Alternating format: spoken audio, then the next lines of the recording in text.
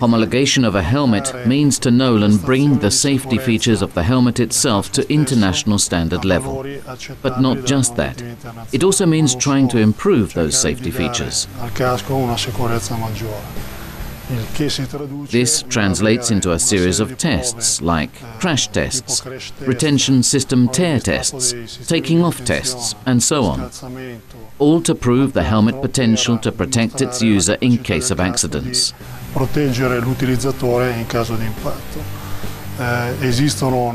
There are several national and international standards establishing the technical features a helmet needs to be homologated.